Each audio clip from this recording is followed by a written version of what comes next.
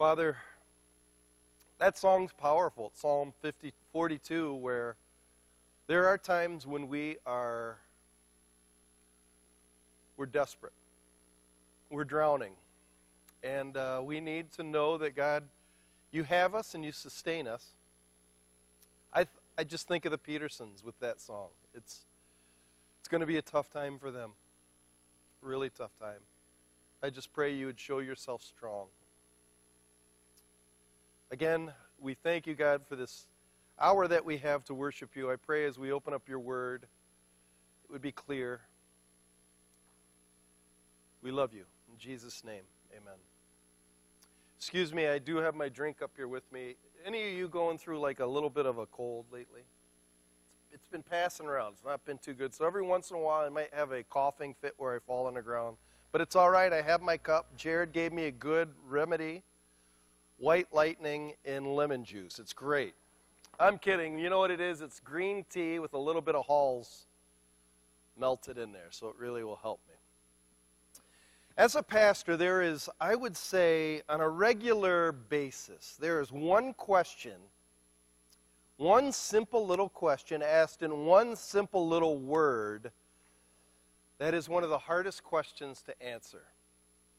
And a pastor is asked it often, if not every week, every other week at least. And the question is this: why? Why? I lost somebody that was not that old. Why? My spouse left me. Pastor, do you know why? Why? Why does this happen? I have cancer. Why is there so much violence, rape, murder? Why? Why is it so hard sometimes to even keep a mortgage? Why bankruptcy? Why?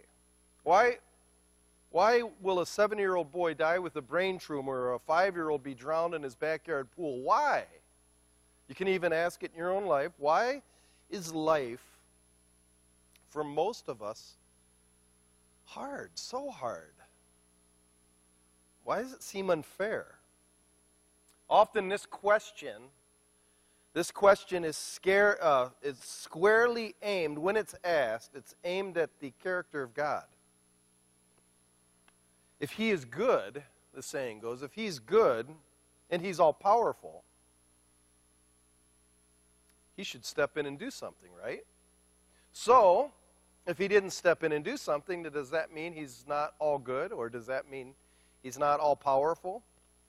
This is known as a theological discussion called theodicy. Theodicy is how pastors, theologians, Bible scholars, they try to vindicate divine goodness or even providence in the light of evil. If God is good, why is there evil? Often this question is posed, how it is on the top there. It's a best-selling book that came out about 20 years ago, 30 years ago, by a rabbi. And the question is, why do bad things happen to good people? This question has vexed and perplexed people for centuries. This is a very difficult question. The author, Rabbi Kushner, essentially argues this: bad things happen because they just do. That's his argument. They just do. Life happens. To find answers, often it's just not worth it because, in a sense, ultimately God is powerless to do anything. There's no grand design. There's no answer, really, for pain. That's how his book answers it. Actually, have you guys, last week, did you read the Grand Rapids Press front page? Actually, Caleb, do you know what this is, a newspaper? You ever seen one of these things? Front page, Gathering Without God. There's an assembly in Grand Rapids called a Sunday Assembly. And it says they are a group that brings together those who are outside religion's circle. They quote, "We like to say we ripped off the best stuff of church, but we do it without the religious dogma. In other words, they do church, but they leave out God. Let's do church. Forget about God." It says at the monthly meetings, there's a welcome, a lecture that can relate to life's moments that are good or bad, and music that speaks to the soul. And then they say we offer best wishes for healing. Best wishes. Goes on to say there's no hymns, there's no prayers, there's no doctrine. Mike Whitmer, who's a local theologian at the seminary, asks, what do they believe in? What do they believe in? Why do they meet? He goes on to ask, without belief in God, what's the point of even meeting? Well, the writer says there's some of the most moral, highly intellectual people I've ever met. They just happen to believe in something different and not have a deity or book to tell them what to do. And one person at this assembly said, I saw joy in people's faces. I saw people you didn't know hugging. I saw people having fun and making family. You know what? They've been doing that for about 4,000 years. You know what they call it? A bar, a pub. And they sing better songs probably than what they sing. I know, I've been there. I'm telling you. But this is not the biblical account of suffering and evil. If you don't have God and you face horrible situations, it can be devastating. What do you do? Where do you turn? Today we're going to jump into that. We're going to jump into this mystery and find that for Christians, bad things do happen. I'm not going to say to good people because Jesus would say, what is good? Bad things do happen, but they are to prepare people for God things.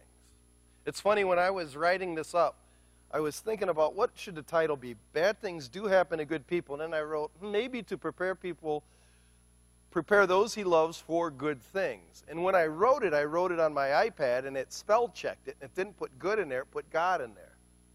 And I'm like, that's exactly it. Why do bad things happen? To prepare those who he loves for God things.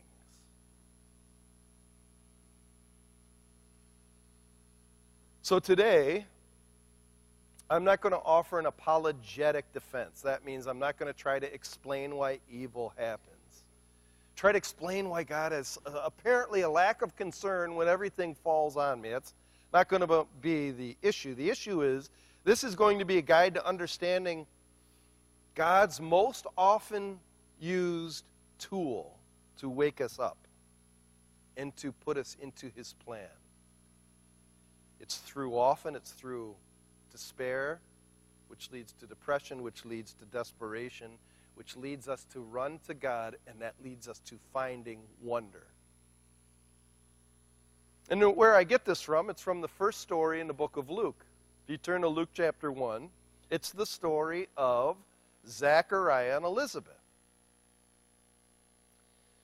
The stage is being set in the book of Luke for the arrival of the Savior of the world, the one who, we just sang it, the one who comes into darkness, light of the world, who comes into darkness. So in a sense, Zachariah and Elizabeth's story is in capsule form the story of Israel.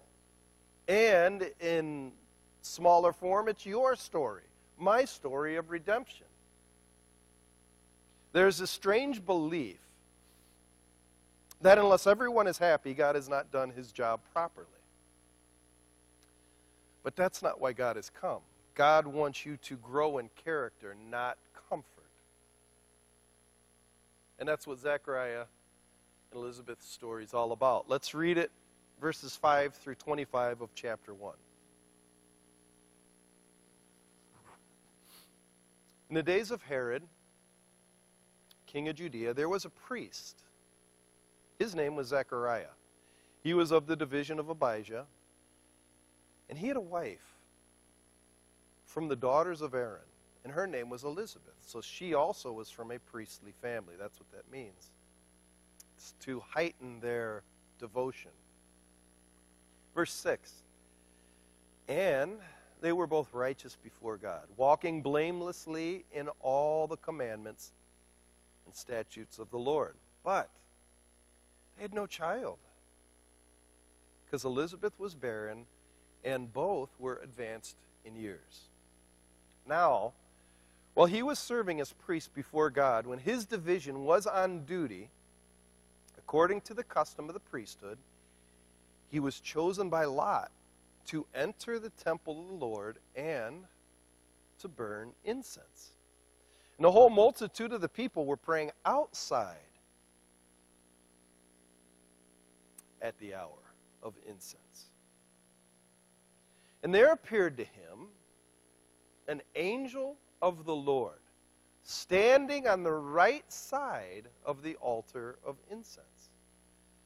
Zechariah was troubled when he saw him, and fear fell upon him. But the angel said to him, "Do not be afraid, Zechariah." Listen to this next word. I love this. "Do not be afraid, Zechariah, for your prayer has been heard. And your wife Elizabeth will bear a son, and you shall call his name John. And you will have joy and gladness, and many will rejoice at his birth, for he will be great before the Lord, and he must not drink wine or strong drink, and he will be filled with the Holy Spirit, even from his mother's womb.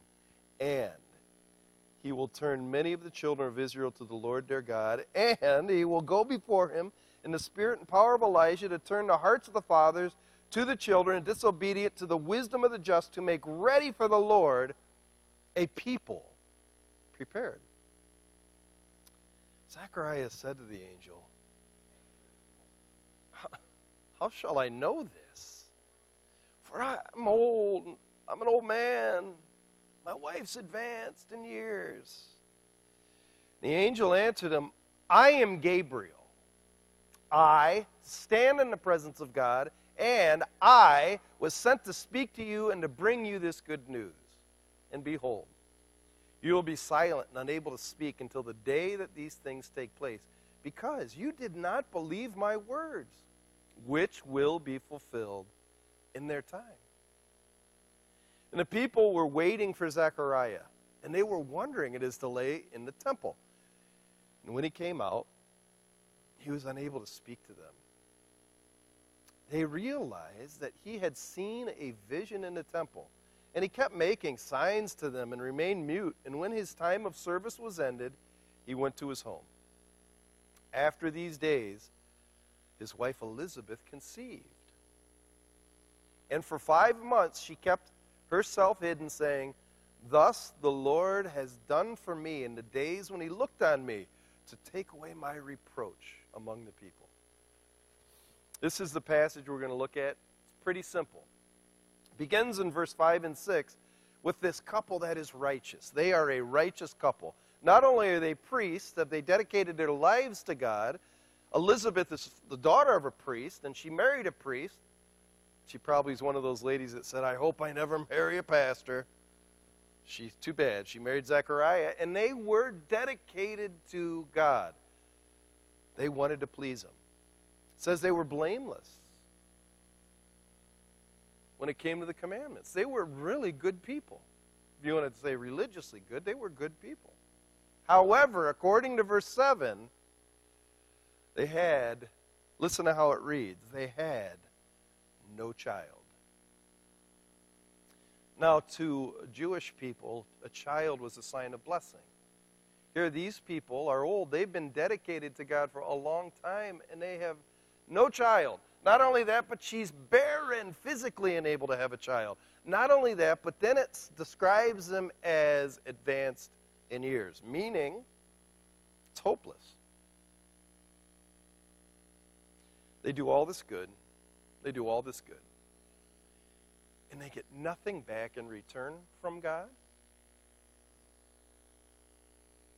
That's the epitome of hopelessness and a silent God. This storyline should sound familiar. Doesn't it sound familiar? If you know anything about the Old Testament, this is Abraham and Sarah's story. Almost identical. The father of the Jewish people. Abraham and Sarah were old, 100 years old. Sarah couldn't conceive.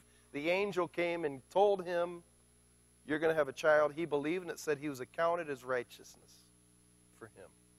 And Sarah had a baby. This is the story of Hannah. Same story.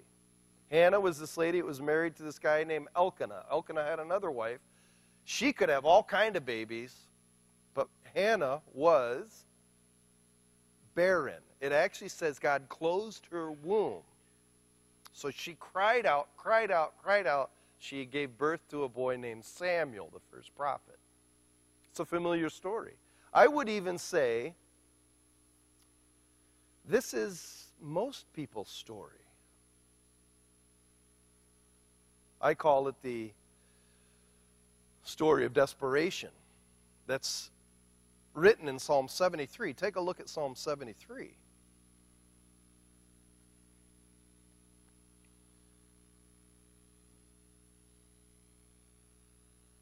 I think it's a story of desperation because, and I think this is a very familiar story because I believe that's the point of salvation.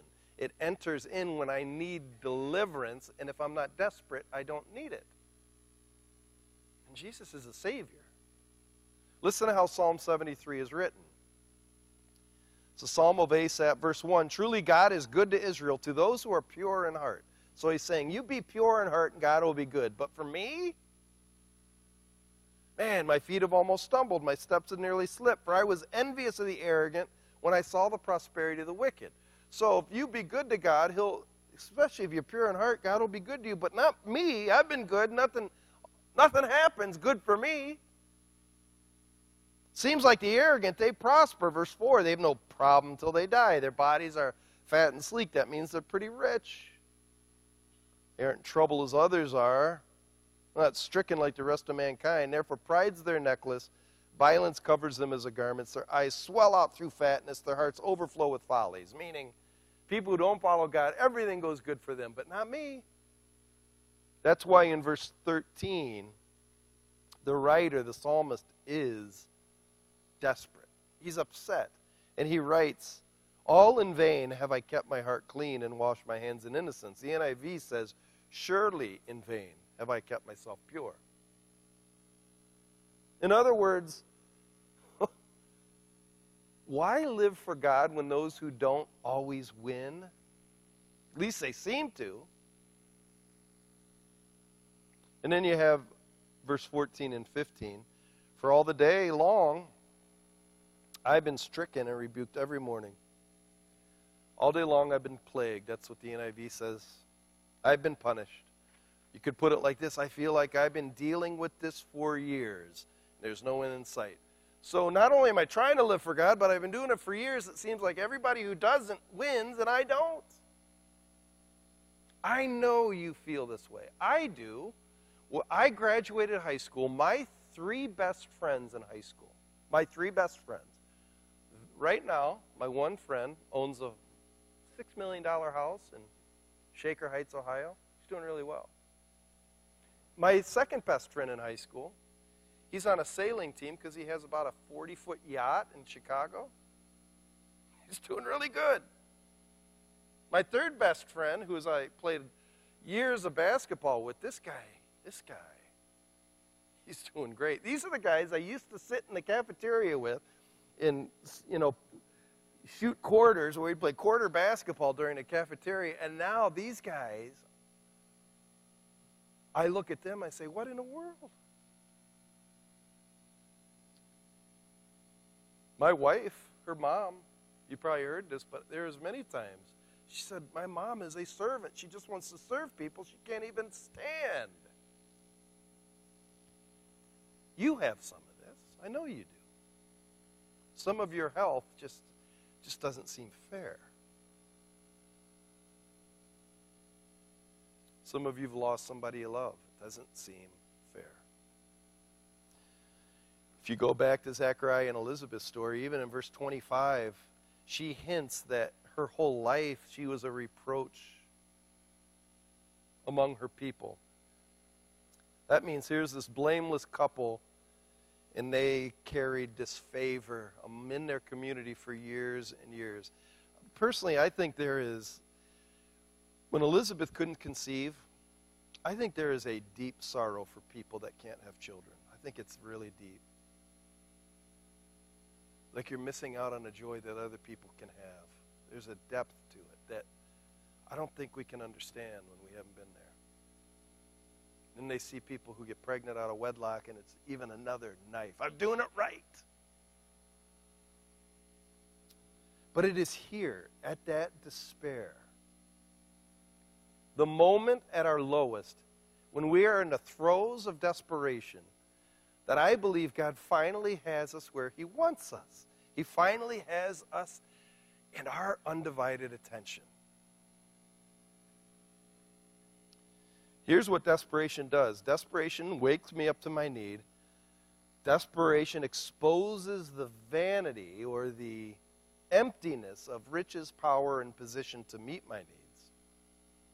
And desperation forces me to throw myself fully on God. That's why He brings us to that point, because it clears away all the dust, all the idols, and He's the only one I have left. I once had a teacher that said, I believe those who God really loves, actually A.W. Tozer said the same thing, but those who God really loves, He hurts the most. And I was thinking of this. I was reading this article that said, when you go to countries that are really the poorest, atheism is rare. It thrives in countries that are rich. Like a Sunday assembly. Could you imagine having a Sunday assembly in a place that just got ravaged by war? Hey, let's all meet together and share nice stories. Why?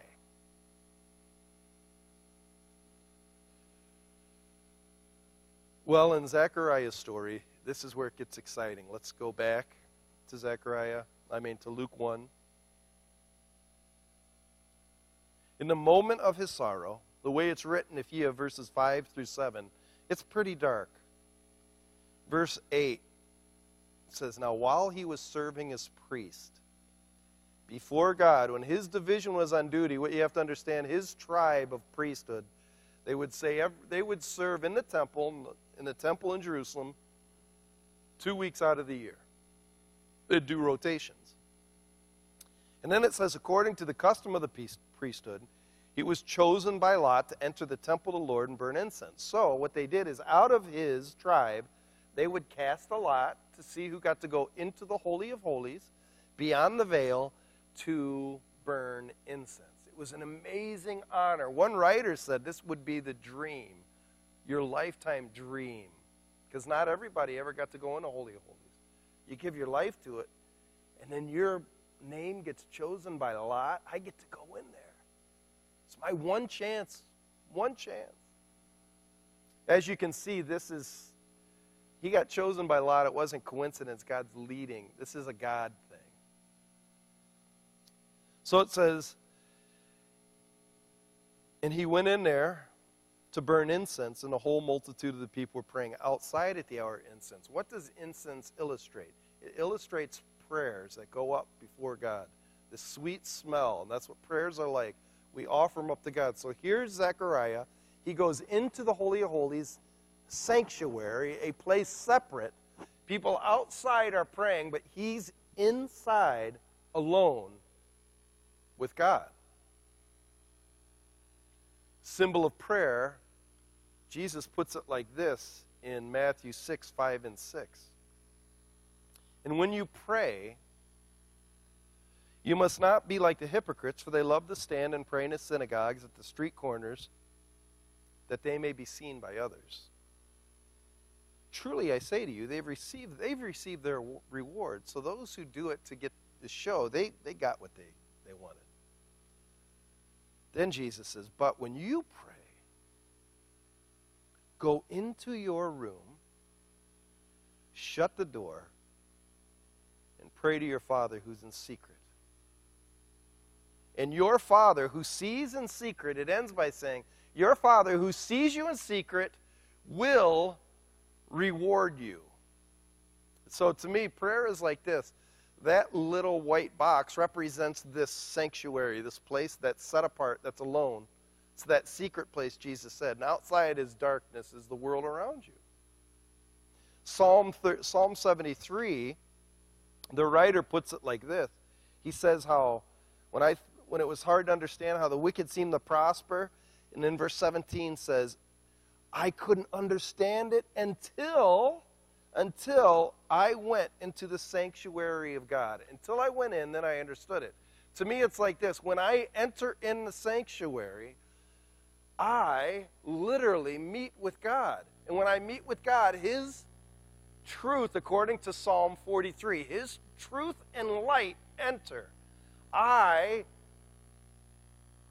taste the presence of the Lord. He enters into my life and my situation. That's why Jesus said, when you go in secret, He will reward you. The reward is His presence. I put this in my blog, but I was thinking of how could I illustrate this? And the best illustration of what I think a sanctuary is, a prayer closet, is when I went scuba diving. It's the best illustration I can think of. I took scuba class, and I can remember our very first dive, we had to dive 150 feet down. It was in November. It was cold. We had scuba gear on.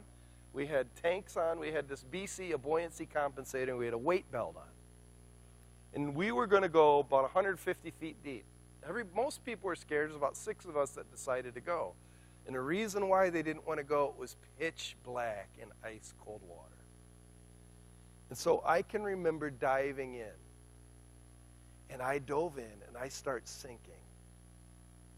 You start sinking, and the farther you go, the color changes from like a dark green teal down to a dark gray, down to a charcoal gray, and then you get to this point about 40 feet down where you can put your hand right there, you can't see anything.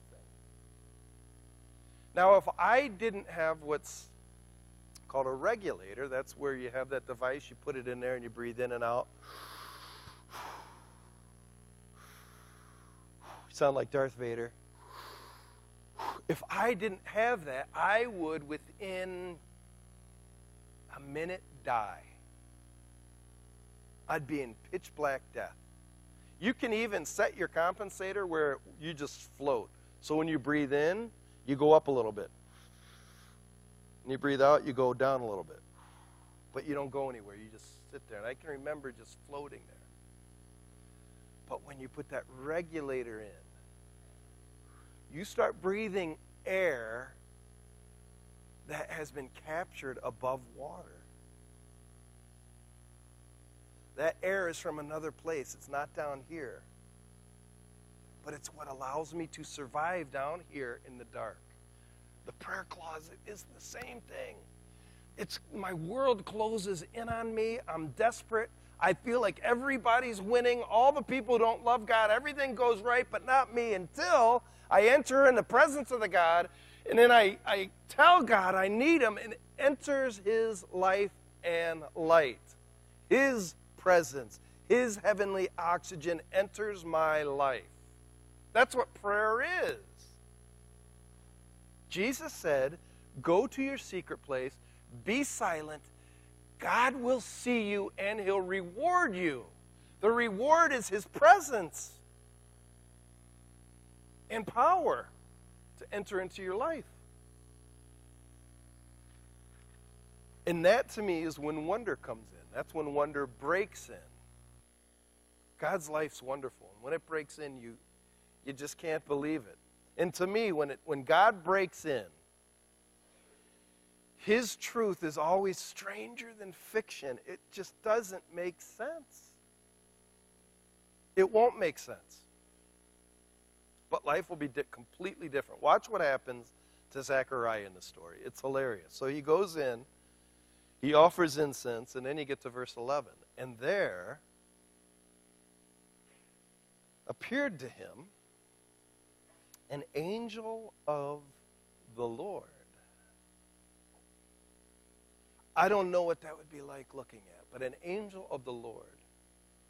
Some angels, like I can remember the story, one of the stories that freaked me out is the story of David, when David went up to, he was in Jerusalem, and an angel of the Lord was going to kill him. He just got done killing 70,000 people in the city, and all of a sudden God let David's eyes open up to this angel that just got done killing 70,000 people. That's powerful. That's why it says And there appeared to him an angel of the Lord standing on the right side of the altar of incense. And Zechariah was troubled, just probably a little bit. And it says fear fell upon him. Angels are devastating. They're terrifying. They're not Valentine's angels that are chubby with diapers. These are beings of power. And there he is at the right side of the altar.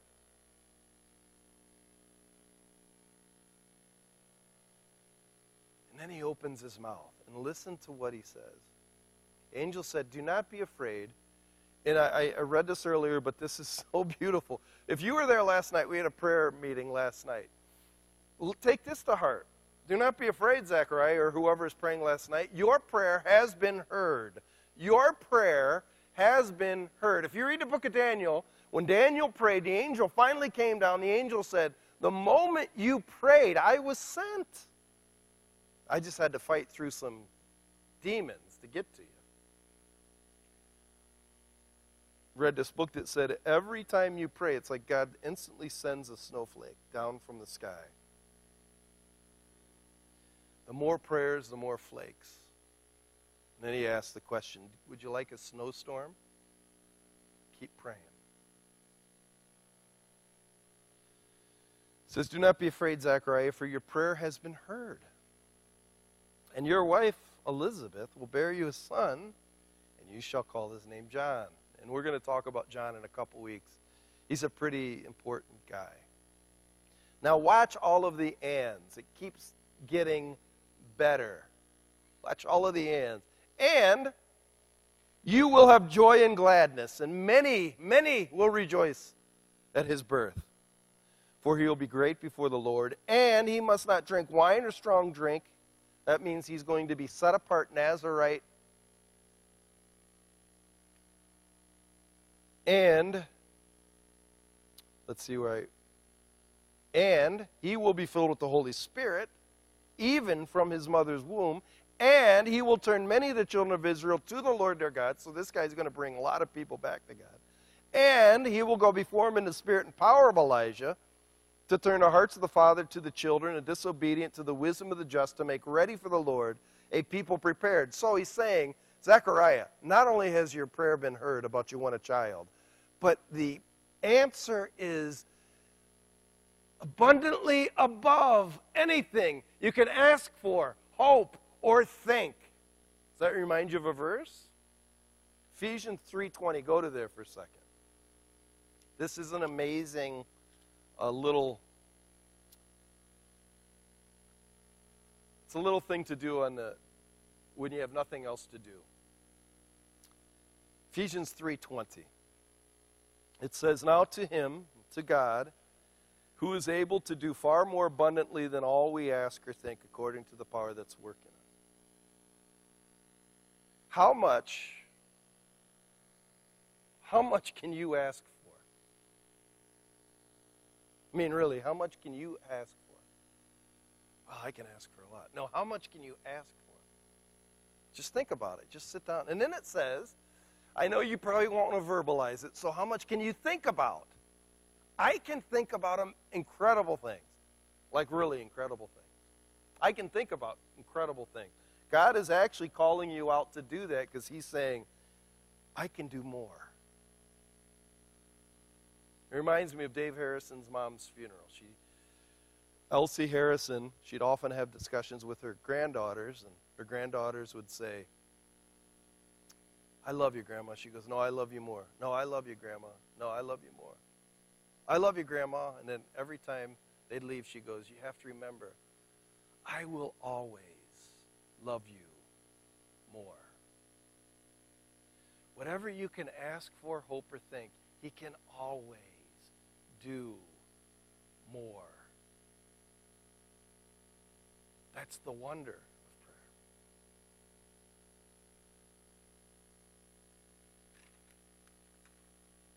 To experience wonder, I find two things at play. That means by wonder is to really let his life affect yours. I find two things from this and just in my own life and from Scripture. The first is this, is God's promises. His promises never depend on me, and often he will do it in spite of me, and sometimes to spite me. Watch this conversation with Zechariah and the angel. So Zechariah, he's a priest, and he gets to serve in a temple. So you know he's probably pretty respected, pretty smart dude. He's blameless in the law, so he's really an upstanding citizen. So he really has it together with God. So when the angel comes and says your wife Elizabeth is going to bear a child, he don't believe it because he's not seen it, and look what he says, verse 18. And Zechariah said to the angel, and watch how many times it's a personal focus. How shall I know this? For I am an old man, and my wife is advanced in years. See, I don't see it happening, and because I don't see it happening, it ain't going to happen. You know I've been around a long time. I've seen God do things, and I just don't see this one because I'm old. I'm Zach. I don't see it happen. And now listen to how the angel addresses him. And you have to let this angel address you the same way. He says, first of all, okay, you're Zechariah. I'm Gabriel. Do you know who Gabriel is? He's one of the archangels. He's been in the book of Daniel. He's something else. He's God's head messenger angel. Okay, Zach, I'm Gabriel. Not only that, I stand in the presence of God. I see God. And not only that, I was sent by him to speak to you and bring you this good news. God's promises never depend on us, ever. This is so important because your prayers don't depend on you fulfilling them or figuring them out. I think the reason we don't pray is because we can't figure it out. I don't know how God will ever do this, and since I don't know how God will ever do this, I won't pray this. It doesn't depend on you. It's funny because when people say, I don't believe in God, and when they say, I don't believe in God, they cross their arms, and they almost think because they don't believe in God, he doesn't exist, but he exists. And when he gives a promise, listen to verse 20. Verse 20, he says, and behold, it'll be silent and unable to speak until the day these things take place, because you did not believe my words, which will be fulfilled in time. Don't worry. God will do it. Second thing I would say is God's promises rarely follow the patterns of culture. Verse 25. In these days his wife Elizabeth conceived, and for 5 months she kept herself hidden. There's a lot of question, why did she keep herself hidden? Gives a little bit of a hint in verse 26. The Lord has done for me in the days when he looked on me to take away the reproach among my people. It's almost like for the first 5 months you don't show that much. After the 5 months there's no denying she's telling the truth because people won't buy it. God never answers the way people assume he will. So just some principles to consider. God's promises rarely follow the patterns of culture. His ways are not our ways. Truthfully, I really shouldn't be a pastor because I didn't go about it the right way. I kind of fell into it. And so when all of a sudden God opened my heart and I said, I think God's calling me, my friends are like, you're crazy. You're crazy. Here's just a question I think we have to ask. Am I a fool to hope that God will answer it? You know, it's funny, we were talking in the men's prayer room, and we were talking about Christian movies, and one person said, the problem with Christian movies, they always end well, as if we should be foolish to think they will end well. Life shouldn't end well. It never does. Doesn't it? Am I a fool to hope God will answer prayer, even big prayer? I know Zechariah and Elizabeth were praying a long time. But here's how I look at God. I look at God like an artist looks at a canvas. A canvas, if you go to a canvas to draw on a canvas is white. It's all white. To make a picture on that canvas, you use dark strokes or other strokes. Those strokes help bring out the picture, but the canvas for the most part is white. To me, this is an illustration of life. The canvas represents the way God has designed. God wants to bless us. He didn't make us to make us have a miserable life. He made us because he wants us to enjoy him forever. So the canvas, the background, is joy. He really wants you to have joy. The black strokes are what helps bring out the picture. They make your life fuller. 1 Peter puts it like this: you're going to have trials and tribulations for a season to make your faith tested, to see if it's true and pure and right. But it's a season. It's not life. Psalm 30 says this. Go ahead and click it. His anger is but for a moment. His favor, which is the white backdrop, lasts a long time. Actually, that's what eternity is pleasures at his right hand forevermore. He's dealing with sin, and to deal with sin, he's got to get it out of us, which is pain, suffering, but the result of that, faith, which leads to his joy. How do we practically apply this? I was thinking through it. And here's what I'm going to challenge you. I'm going to challenge you on two things. Hold up your right hand.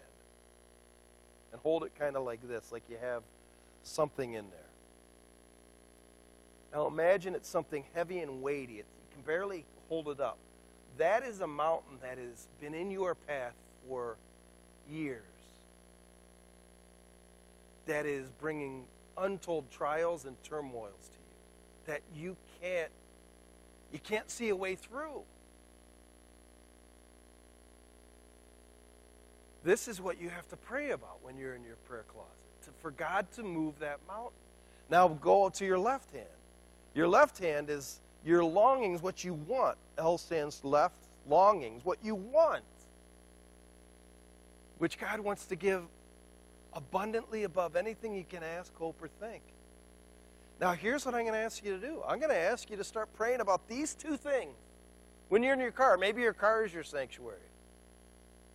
Get a place where you pray about these two things.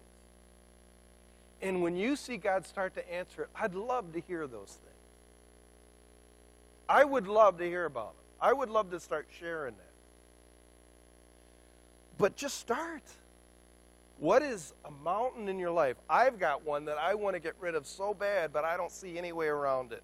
And I'm asking him to move that mountain. Faith of a grain of a mustard seed, he can move the mountain.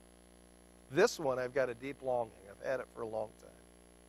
And a longing isn't, James said we don't receive if we ask selfishly. A longing to me is if he fulfills this, it will bring him glory. I want to bring him glory with this. Pray for that. And end with this little thing. This is from the book of Malachi. God says, test me and see. One of the reasons I think we don't test him is because we're like Zechariah. We think too highly of ourselves and our ability to rational through it. I'm old. You're not going to answer. Jared and praise team, if you can come, let's just close in prayer, and they're going to close us with a song. Father, right now, I am, before this congregation, going to lift up these two things. I've got a mountain that God, please remove. I can't. I can't do it. I don't know how to do it. Please do it. On the other side, God, there's a dream I have, and I'd love for it to be fulfilled so that you would be glorified more in my life. Lord, I know everybody in here has those two things. We send them to you. We leave them at your feet. And we trust you in Christ's name.